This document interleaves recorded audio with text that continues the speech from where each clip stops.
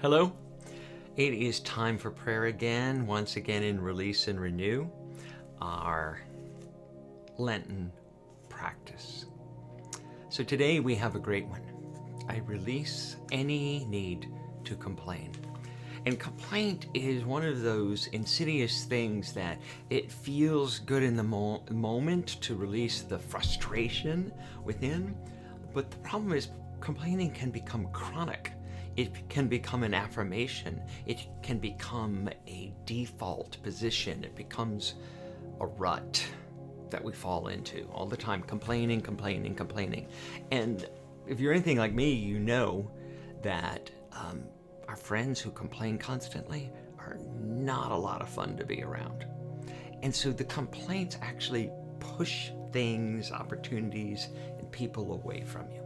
We all want to be with people who are more upbeat and positive without denying the reality of certain situations.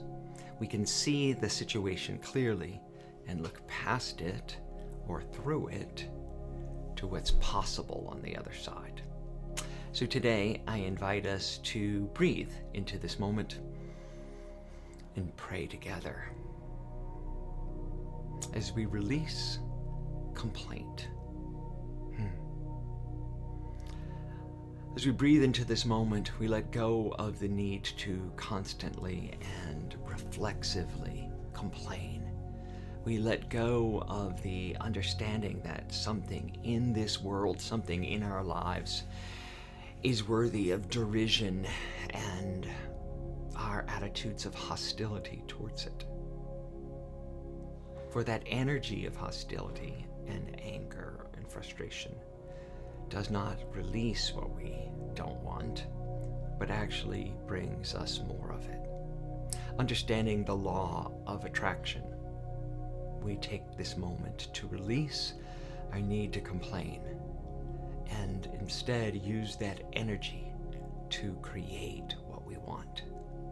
So when something is not aligned with our highest ideals, when something shows up that we find inconvenient and disruptive to our plans, we look at it and say, how can I find the good in this? How can I shift this situation? And release our need to complain about it and ask, how can we use it for our highest good or for the good of a larger community?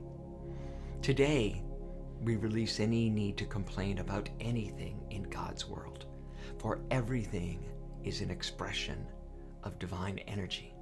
So we use it to achieve new heights. Today, we say thank you for this opportunity. Thank you for the possibilities in this day. Thank you, God. I have no complaints. And so it is. Amen. Namaste. Credit where credit is due. Reverend Carlos Thomas used to teach us that at Unity of New York. Thank you, God. I have no complaints whatsoever. That mantra, that understanding, shifts you for the situation at hand. Thank you, Carlos.